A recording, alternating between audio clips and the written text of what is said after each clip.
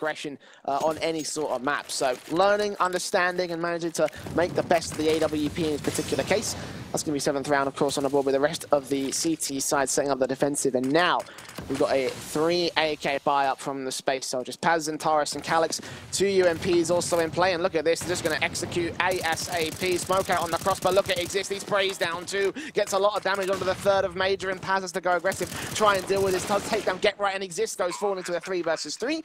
And no backstab can be set up here in time from NiP. They've got 2 players. Fix trying to cover it off, spots the shadow of Reds, takes him down. No, Reds actually takes him out instead. Paz now starting to boost on the electric bot, spots out Draken and takes him out to the 2 versus 2. They're trading back and forth, and the CTs have only got the advanced positioning over at A main. Both Major and Paz are locking down this crossfire, waiting to receive, and indeed he spots the first, takes him down. It's all Forest alone, 1 versus 2, sprays on the Paz, but can he find Major? He hasn't even got a defuse kit, so this is going to be a whole lot more difficult.